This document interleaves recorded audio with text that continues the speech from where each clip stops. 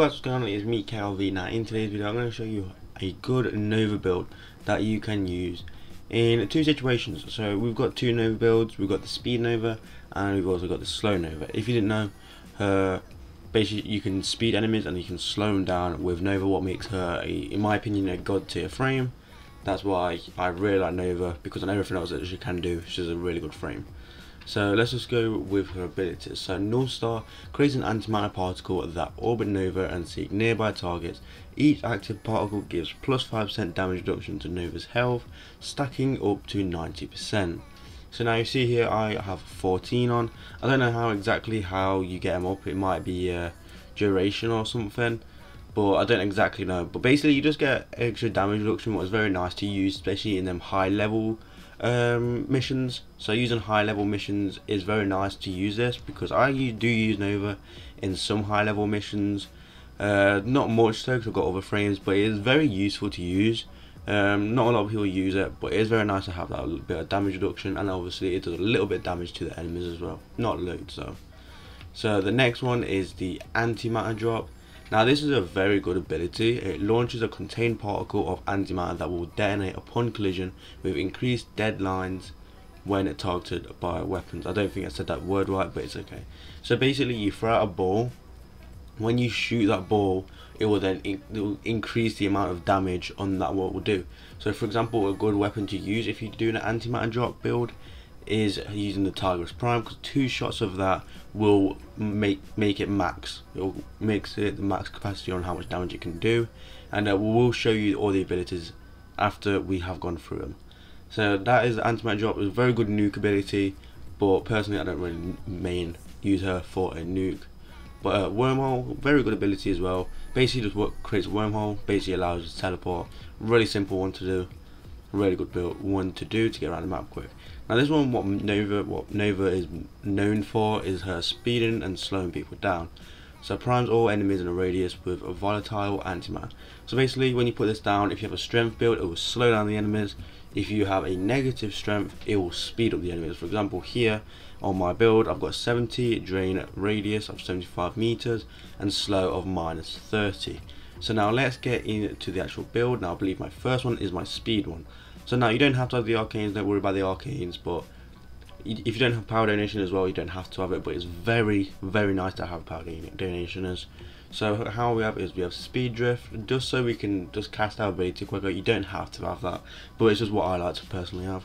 Prime continuity for duration, prime flow for energy, streamline for efficiency, narrow minded for more duration.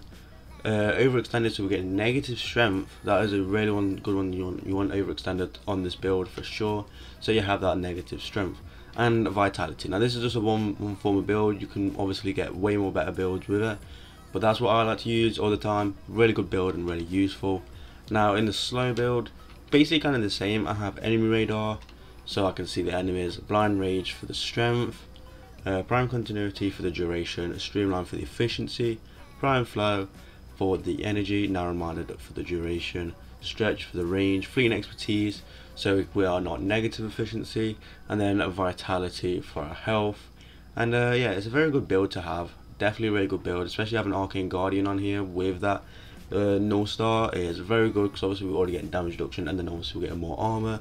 But it is very nice to have, and obviously slowing down the enemies is going to make it easy to kill. But yeah, we're going to show you both of them builds right now.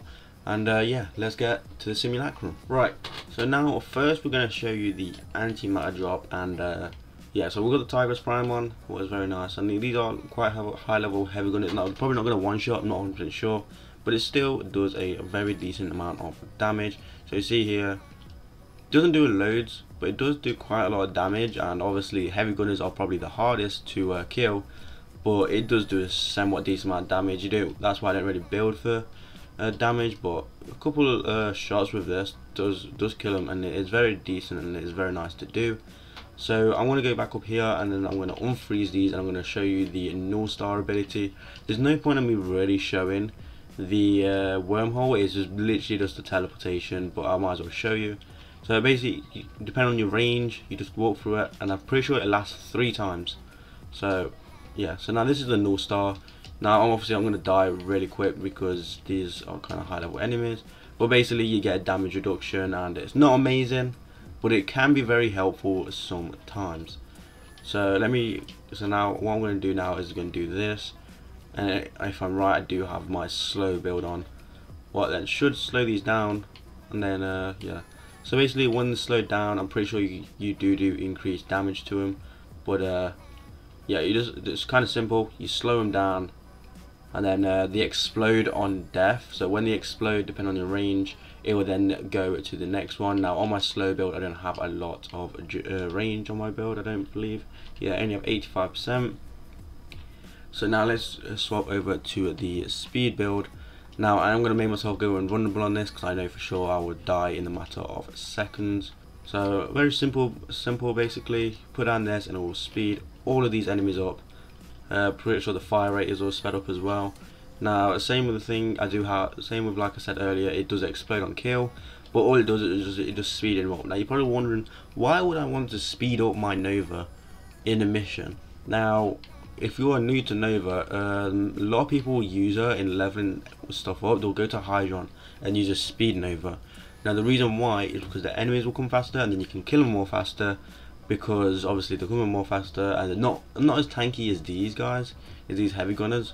But obviously if you have a decent melee, what I normally do, I normally take a decent melee, put Naramon on, with obviously, because you get more affinity on kills, and then yeah, simple as that. We can then just use my melee. If I'm leveling up a weapon anyway, I will literally just use the melee most of the time. Sometimes I'll use the primary, but it's always different depending on what the weapon is. So if it's a secondary, primary, I'll use the melee, and then if it's a yeah, melee I have to level up, then obviously I'll use the melee. So I mainly just use the melee mainly, but obviously getting the kills with the actual weapon does give more XP. But yeah, that's been it guys. That's a Nova build. I hope you guys did enjoy this.